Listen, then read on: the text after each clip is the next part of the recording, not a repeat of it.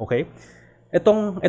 These are, companies. These are really popular companies and organizations na I think na magandang gawin natin case study. Okay? So, ang question is, how do these organizations make money? So, I'm sure, by looking at each of these brands, may idea ka na kung paano ba sila kumikita at kung paano ang business model nila. Pero let's break it down for the sake na din na maintindihan mo at baka may makuha kang ideas kung ano yung pwede mong gawin sa business mo. Okay? So, let's take for example, itong una muna, si Netflix. Okay, si Netflix. Ano nga ba ang business model ni Netflix? So, basically, si Netflix, ang pinaka-business model niya is a subscription type of business model kung saan where its users pays a certain amount every month to use the platform and the services. Diba? So, on the service level, yun ang business model ni Netflix. Okay? Next, si Uber. Si Uber, or let's say, para mas locally, si Grab. Okay? Si Uber and Grab, ang business model nila, Uber and Grab kasi, they are aggregators. Okay? Ang business model nila is more on sa aggregation ng mga certain services. So, ang business model ni Uber is kumukuha siya ng mga drivers, and yung drivers na yon ang nagpo-provide ng mga services ng transport services. Basically, si Uber, wala silang inventory ng mga sasakyan. And yet, they are the biggest, one of the biggest, or si Grab, they are one of the biggest, transportation companies here in the world.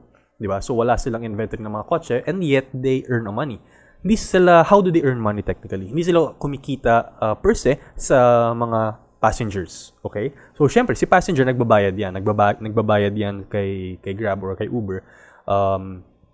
Pero, kung saan talaga sila kumikita is they're earning commissions from the drivers themselves. Okay, so kahit si passenger, kahit magbayad siya doon kay Grab or kay Uber directly via credit card or something, si Uber tsaka si Grab binabayaran pa rin naman si driver. Tama? At ganoon kumikita si driver. Tapos si Uber, kumikita lang siya based sa commission, 'di ba? So sa Grab, ang ginagawa ng mga driver is parang naglalagay sila ng mga credits to use the platform, to use the app.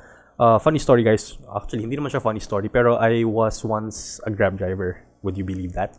Diba? In 2017, ito lang. So, I was a Grab driver. So, meron pa ako yung app niya.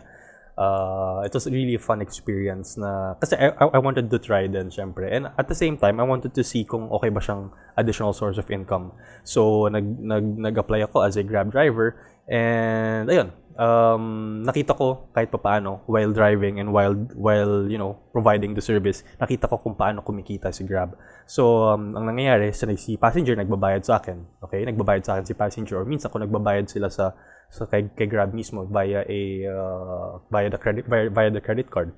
So kapag dumating sa akin yung bayad, pag dumating na sa akin yung mga bayad at pati yung mga yung mga bayad, ang kailangan kong gawin para makapag-operate ako continuously is kailangan kong magbayad or kailangan kong mag-top up.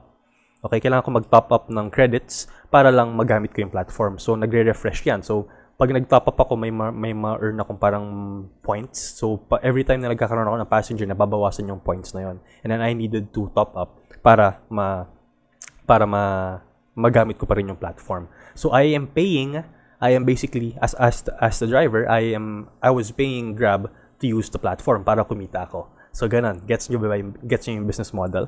Okay. So, next, si McDonald's naman. Ngayon, si McDonald's, instantly ang iisipin ng mga lahat ng tao, kasi ito yung pinaka-obvious, is si McDonald's kumikita siya from the sales doon sa mga pagkain nila. Pero, in reality, ang sales nila from the food is actually, just a small part of their entire revenue and business model. So, saan ba talaga kumikita si McDonald's and si Grab? Saan ba talaga kumikita si McDonald's? Kumikita sila, basically, sa franchising. Okay? Yun na ang business model, franchising. Ang isa pang hindi alam ng marami, na ang business model ni McDonald's is nasa real estate. Okay? So, ang ginagawa nila is they buy the land, binibili nila yung lupa, tapos kapag may magtatayo doon magbibili sila ng land para doon sa franchising nila. Okay? So, magtatayo sila ng land, property nila, yung land na yung lote na yon, tapos tsaka magtatayo si franchisee. Okay? So, ang nangyayari, meron silang, as far as I know, meron silang tatlong business model doon. Una, binili na nila yung lot. Diba? Sa kanila na yan. So, kapag nagtayo si franchisee doon ng lot, ang nangyayari is binabayaran ni franchisee yung lot na yon. Kasi hindi naman sa kanila 'yon, hindi naman kay franchise. Tama, franchise. O tama, hindi naman kay franchisee yung lote na 'yon. So nagbabayad sila ng real estate rental doon kay McDonald's. Okay? Bukod pa 'yon, syempre doon sa franchise fee na binabayaran ng franchisee every month, 'di ba? So another that on top of that, syempre saan ba kukuha si franchisee ng saan ba kukuha si franchisee ng supplies? Syempre kay McDonald's. So bibili din si franchisee doon kay McDonald's mismo. So yun ang business model ni McDonald's, 'di ba? Sobrang galing, 'di ba? It's really galing nila. So yun. Ang next, si Toyota. Toyota naman is a manufacturer. Yun ang business model na manufacturer sila and at the same time, ang dealership din sila. So, ang nangyayari, how do they make money? Siyempre, sa pag-franchise, similar to the business model ni McDonald's, pero ang ginagawa nila, di ba, nagma-manufacture sila ng cars and then ibebenta nila yon sa mga dealerships. Si dealerships, yun ang ibebenta nila sa mga tao. Okay?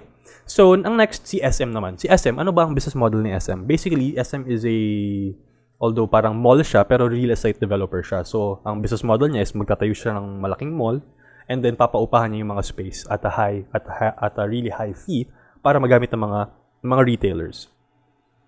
Sorry. Okay, yun. So, yun ang business model ni SM. Okay, si Nike. Next, si Nike. Ano ba ang business model ni Nike? Ang business model ni Nike is more on retailing din, 'di ba? Retailing din sila. They create shoes and then they retail it. So, parang halos parang si SM din siya and si Toyota in a way. Okay? Ngayon, next si Lazada. So, si Lazada is an online e-commerce redundant. So, Lazada is an e-commerce platform. So, ang business model nila is similar to SM din. Imbes na physical mall, meron sila yung app, yung platform. So, doon nagbabayad yung mga sellers, yung mga retailers para magamit na yung platform. And then, si Lazada nakakakuha na lang siya ng commission of those sales. Okay? So, next is si Facebook. So, paano ba kumikita si Facebook? Ano ang business model ni Facebook?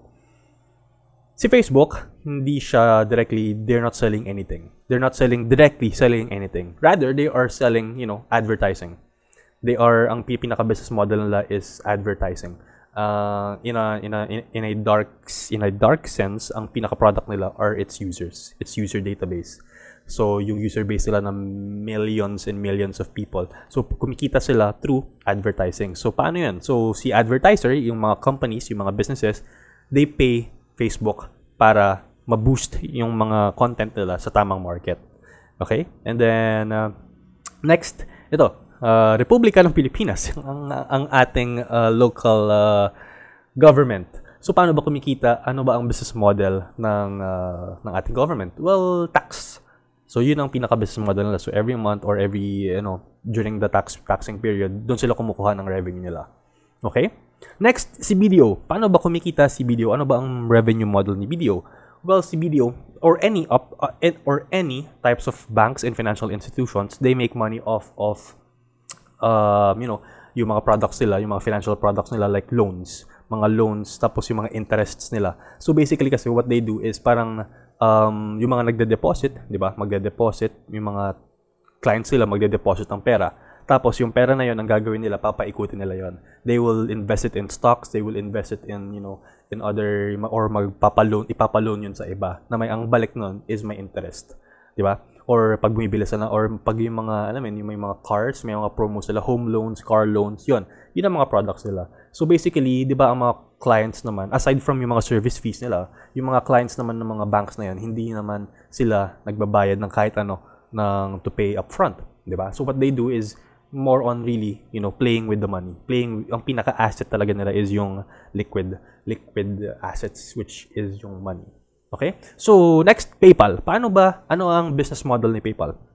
Si PayPal, they are a P2P company. They are a peer-to-peer company na ang pinaka-model nila is yung mga tao, yung mga users na lang, they are a platform that allows their users na mag-transfer ng mga funds and magbayad sa mga tao to tao, peer-to-peer.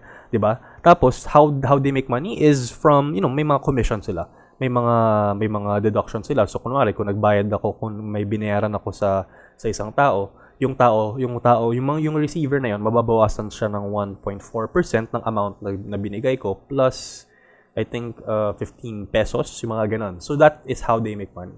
So dahil sa sobrang dami ng volume ng mga transactions within PayPal, yung mga maliliit na percentage na yon, kahit 1.4 lang, 1.4%, malaki pa rin yun kapag on a massive scale, on a volume, kapag volume based.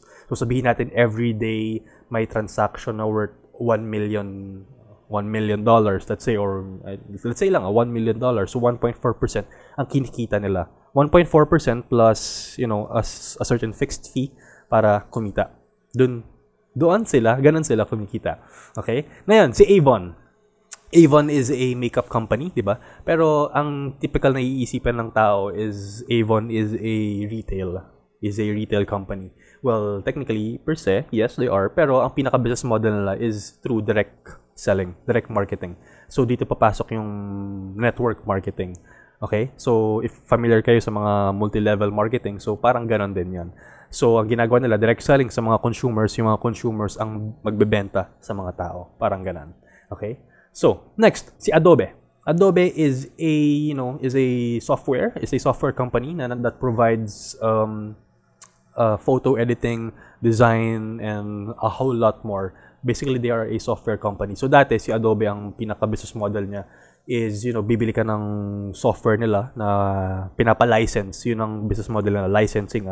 So, bumibili ka ng products nila para magamit mo. That was their business model before. Pero recently, they changed into a subscription type. Doon nung lumabas si Adobe Creative Cloud.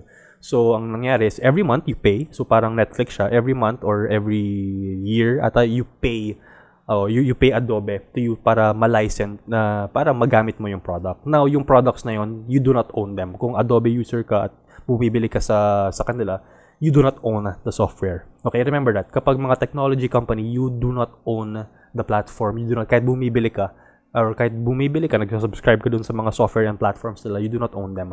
Okay, so nila-license mo lang. Nila-license lang nila. So, technically, you are borrowing and renting it para magamit. Okay? So, next, si Shutterstock. Si Shutterstock naman is a platform, di ba? It's a platform. Halos parang siyang Lazada din. Para siyang Lazada where, yung mga tao, they upload, yung mga users, they upload their photos para mabenta yon sa mga tao. It's a marketplace. Shutterstock is an image photo marketplace where people upload their contents, their photos, tapos yung mga end users, yung mga customers, sila yung magla-license. Yung magla-license ng mga photos para magamit nila for their own, either personal or for business. And then si Shutterstock, they earn a money off commissions. Okay? So, now ito parang an overview lang naman siya kung ano ba ang ibig sabihin ng business model.